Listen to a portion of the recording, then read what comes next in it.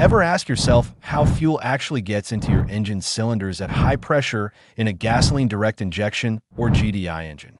The answer lies in one precision-driven component, the GDI high-pressure fuel pump. Today, we'll be breaking it down in a clear and straightforward manner, suitable for all levels of technical understanding. First, let's understand how fuel reaches the engine. It's a two-stage process. The journey begins at the fuel tank, where a conventional electric pump, known as the low-pressure pump, sends fuel forward. From there, it reaches the high-pressure fuel pump. This component plays a crucial role. It takes the incoming low-pressure fuel and compresses it to a much higher pressure. The pressurized fuel is then sent to a common rail, which distributes it evenly to the fuel injectors. These injectors deliver the fuel precisely into the engine's combustion chambers, supporting efficient performance and cleaner operation. So how does it work?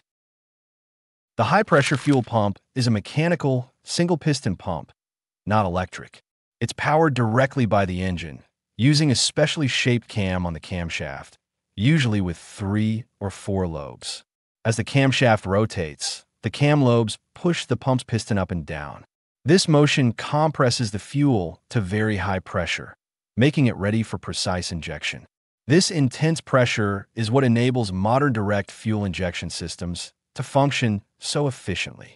Now, the system doesn't operate at maximum pressure all the time. That wouldn't be efficient or practical. The high-pressure pump is a volume-control device, meaning it only compresses the amount of fuel needed at any given moment.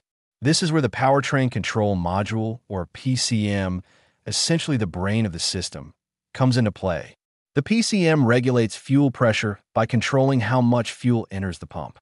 To do this accurately, it relies on input from several key sensors: the fuel rail pressure sensor, the crankshaft position sensor, and the camshaft position sensor.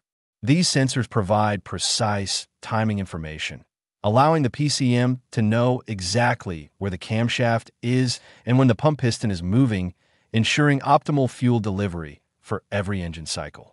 The key to controlling pressure lies in the pump's inlet valve. Most systems use a normally open design. So what does that mean? When the PCM isn't sending a signal, the fuel control solenoid is de-energized, and spring pressure keeps the valve open. This allows fuel to flow freely through the pump without building pressure. But when it's time to generate high pressure, the PCM steps in. It sends an electrical signal to the valve's regulator, closing the valve just as the piston begins its upward stroke. Timing here is critical. That's why the PCM uses signals from the crankshaft and camshaft position sensors to precisely coordinate valve closure with the camshaft's movement. This ensures the pump compresses the fuel at exactly the right moment, maximizing efficiency and performance. Finally, it is important to consider the safety mechanisms within the system. In the event that fuel pressure exceeds acceptable limits, pressure relief valves, located either within the high-pressure fuel pump or on the fuel rail. When the relief valve opens, it allows high-pressure fuel to bypass the outlet and recirculate back into a lower pressure area of the pump or system, effectively relieving the pressure, thereby protecting the system from potential damage due to overpressure. A normally open inlet valve acts as a safety feature. If the regulator fails, the valve stays open, switching the system to a low-pressure mode.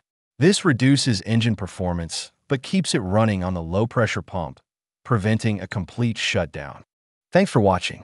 If you found this helpful, hit that like button and subscribe for more deep dives into automotive tech.